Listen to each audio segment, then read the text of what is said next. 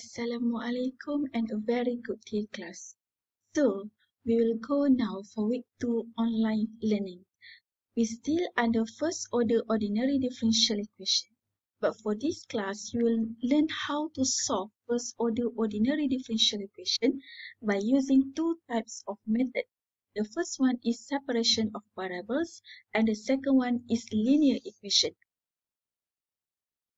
At the end of this chapter, you should be able to determine and find the general solution of separable equation, and also you need to determine and find the general solution of linear equations. So class will go one by one. First, we start with the standard form of a first order ODE. The definition for standard form for first order differential equation is given by the unknown function y is y prime equal to fxy. Or in this case, we can write dy dx, where this dy dx actually is y prime, which is equal to function of two variables x and y. To solve ordinary differential equation, there are three types of method. The first one is direct integration method, separable equation, and also the last one is linear equation. We were focusing on separable equation and linear equation, but this direct integration is introduction for how you can go to the separable equation and also linear equation method. The direct integration method, for example, if we have here dy dx equal to fx, if we want to solve this equation, means that we want to find a function of y. How to find this function of y? If you have here dy dx equal to function of x, means that we can write here dy equal to function of x dx. To get y here, you need to integrate both sides. Integrate this part, you will got here y of x, which is will be equal to integration of function of x dx.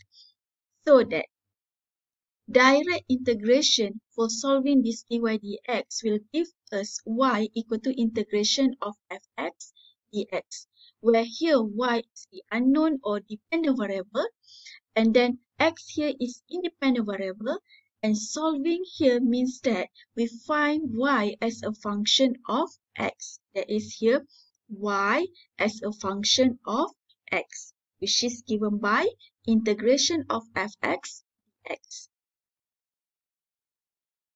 Now we go to the example 1. Find the unit solution of the differential equation dy dx equal to 3x squared, which satisfies the condition y1 equal to 4.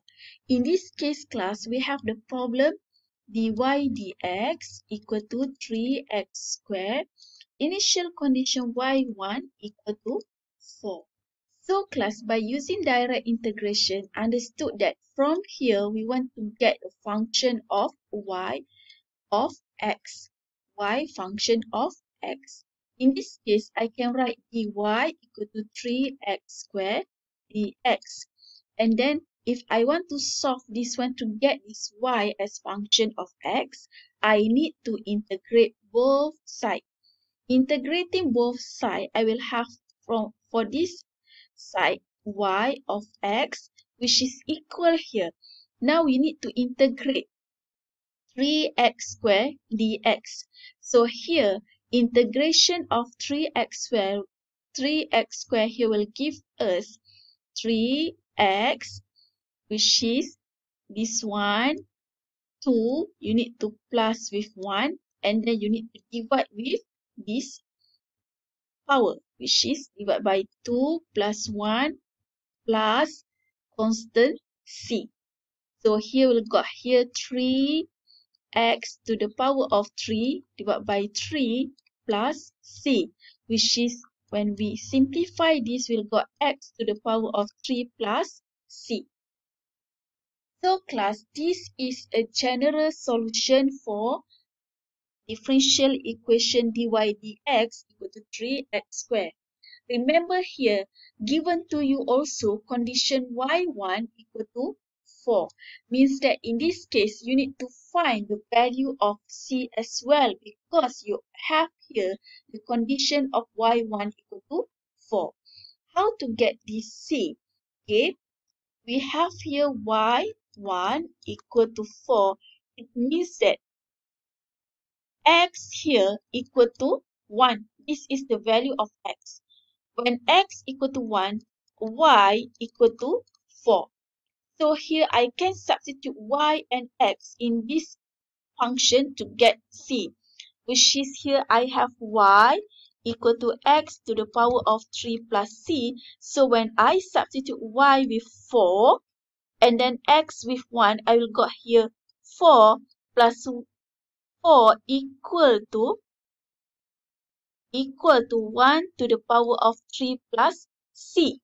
So now I will solve this equation. I will got here C equal to 4 minus 1, which is 3. Means that finally when I substitute this C, okay, I substitute this C in this equation, I will got here y of x equal to x to the power of 3 plus 3. So this is a unique solution of dy dx equal to 3x squared. Now class, we go to this example 2. The question asks you to find the velocity of the car that is accelerating from the rest at 3 meters per second to the power of 2. In this case, we know that acceleration, when you learn in additional maths, is given by A.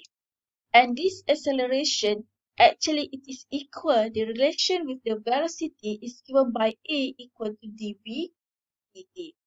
So from here, we can write here A, which is equal to dv dt. From the rest, it is equal to 3 meter per second to the power of 2. In this case, when we want to find the velocity, means that you need to solve this equation.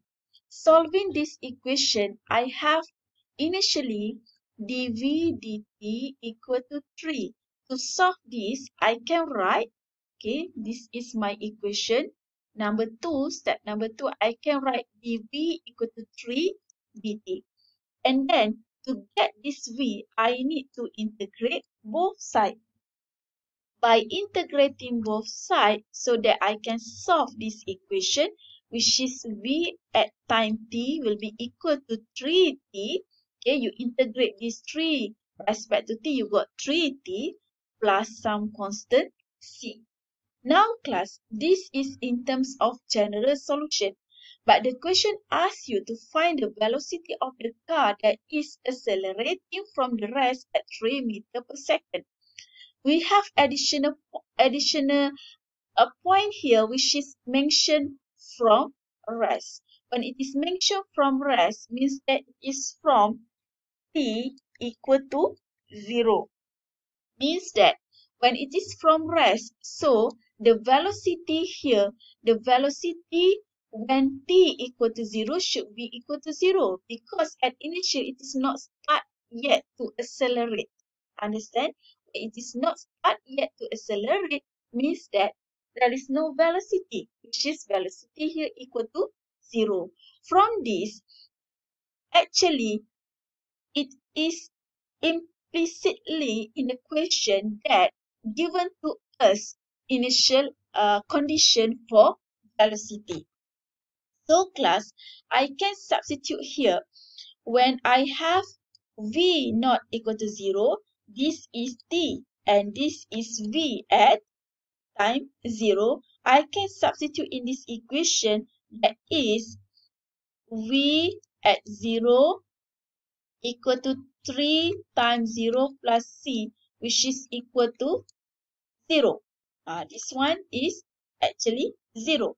So I will have here c equal to 0. Means that when I substitute this c equal to 0 in this equation, I have finally the equation of the velocity from the rest when the car is accelerating at 3 meters per second power 2 equal to 3t. So this is the unique solution of this problem. Now class, we go to this example 3. We have the problem of civil engineering where the bending moment M of the beam is given by dm dx equal to negative W L minus X, where here W and X are constants. The question asks us to determine M. Determine M means that you need to integrate this equation. And you need to determine M in terms of X. If given M equal to 1 over 2 WL square when X equal to 0. This one actually is initial condition. Okay. Initial condition of M. So class, what we need to do here? We have the problem dm dx equal to negative WL minus X. The first step you need to do is expand this equation. You will have here negative WL plus WX. So now, when we want to solve this one, we need to integrate both sides. So that we need to integrate dm equal to integration of negative WL plus WX dx. So, in this case, this is integration negative WL plus WX dx. I can expand this one. I can got here, you integrate dm, you got m, which is equal to integration negative WL dx plus integration WX dx. So, class, when we solve this part, negative WL actually is a constant. Integrating this one, you got negative WL X plus integrating of WX here, you will got this one WX squared to the power of 2. But remember, need to add plus C. Okay, so now we have this one as our general solution. But we have initial condition which is given in the problem that M will be equal to 1 over 2 WL square when X equal to 0. So here, when X equal to 0, when you substitute X equal to 0 in this equation, this M you will need to substitute also with this term. So here we'll have here negative WL, when we substitute this one with 0, okay, plus W over 2, and then this X square, right? Means that X here you change to 0, so 0 square, okay, which is plus C. It will be equal to this M, means that equal to 1 over 2 WL square. When we solve this one, this part will got equal to 0. This one also equal to 0. So C equal to 1 over 2 WL square. In this case, when we have this C, to get the unique solution here, for this M, in terms of general solution, you need to substitute this C with this. So that our final answer, M here equal to negative WLX plus WX square over 2 plus 1 over 2 WL square. So this is the unique solution, the final solution for this M when we have this problem with this initial condition. So class, it comes to the end of direct integration topic. Thank you class for your attention, and I hope you understand this topic well. And let's say you have any problem, please do not hesitate to text me, message or ask. Thank you class for your attention. See you in the next video.